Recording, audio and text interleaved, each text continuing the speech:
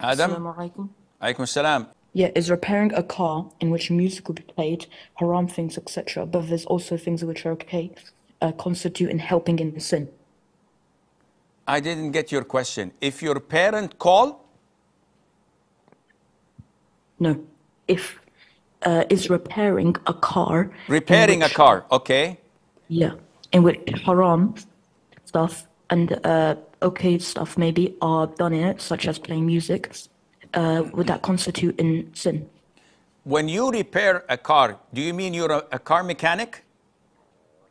Yeah, So when you repair a car, are you repairing it so that people would have intimacy in the back seat?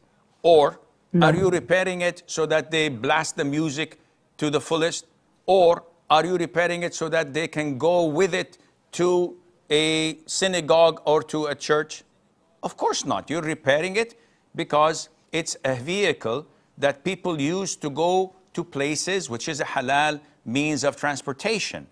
What they do in the process is none of your business or mine. So therefore, don't jump to conclusions. You are repairing a car. That's fine. What's the reason? What are they using it for? It's none of my business. And whatever is used, it's like saying, if I help my father breathe the air in the room, though he smokes outside. So if he gets a stroke, should I help him? Because if I help him, he will smoke outside. What is this?